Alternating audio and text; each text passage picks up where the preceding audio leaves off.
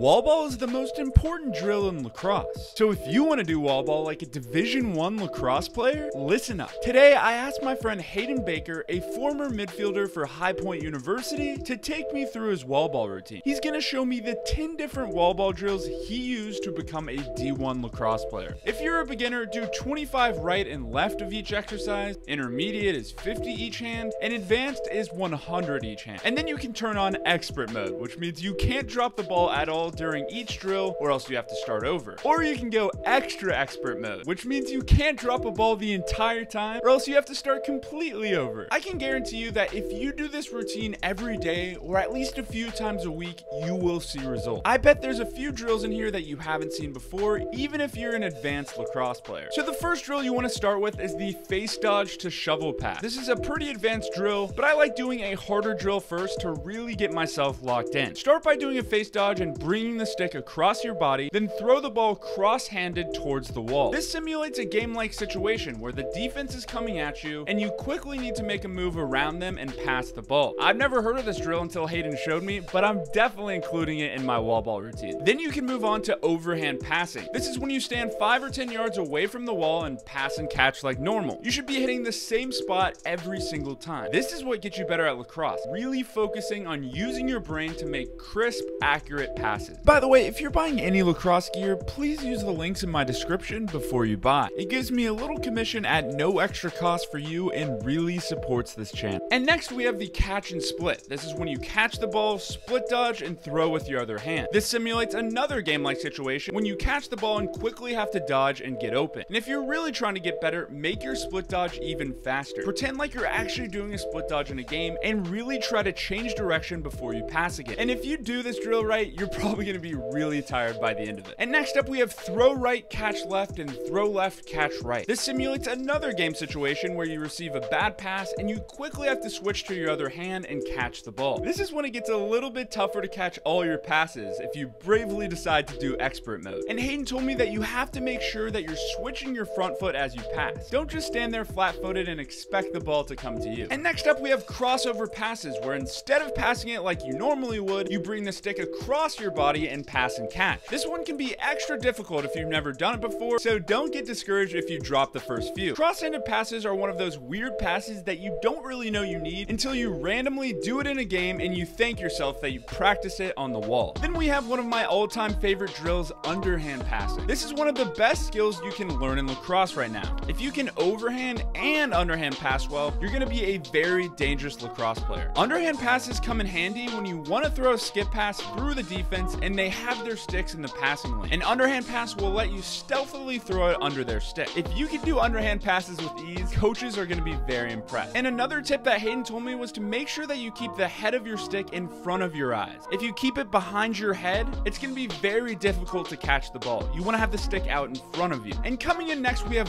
one-handed passes. These are a great way to strengthen your wrist because you don't have your bottom hand supporting you. Now, Hayden says to make sure to keep your hand back far and away so you're snapping down on the ball instead of pushing up on the ball. If you push up on the ball might just fall out of the back of the stick, and that's not a good thing. And get ready, because one-handed passes with your non-dominant hand are going to be very challenging. And next up, we have the catch and roll, which is another one of those useful skills in lacrosse. You start by throwing the ball and catching it with the same hand, then punching your hands to the outside and rolling to your other hand and repeating the process. This mimics a situation where you catch a ball and a defender is all over your hands, so you have to roll to the outside, get around the defender, and get your hands free open for a pass. Really make sure you're protecting your stick as you're rolling. If you leave your stick hanging, you might just get trail checked, which is never good. And then we have behind the backs, a drill that's becoming more and more important as lacrosse players continue to get better. Instead of passing it overhand, you pass the ball behind your back shoulder or behind the back. At first, behind the backs in lacrosse were more of a gimmick than a useful pass, but players have gotten more creative, and now the behind the back pass is an essential pass for every lacrosse player to learn. It's especially good and tight when you need to quickly make a pass with a defender draped all over your hand. Behind the backs are extremely difficult for defenders to read. And to end things off, we have quick stick. This is when lacrosse becomes more like a game of hot potato and you're trying to get the ball in and out of your stick as quickly as possible. This is really helpful when you're on the crease and you're trying to shoot or pass the ball as quickly as you can. I challenged Hayden to a game of quick stick, first 1 to 25, and we kind of tied, but maybe I squeezed out the W. Shout out to Hayden Baker for showing us this awesome routine. And if you do it, let me know which level you did it, if you went expert mode, and how much time it took you. Also, I read every comment, so let me know down in the comments below what video you want to see next. And as always, you can get a poster or check the links down in the description to support me. I'm Jake with Lax Weekly. I hope you have a great day, and I'll see you next time.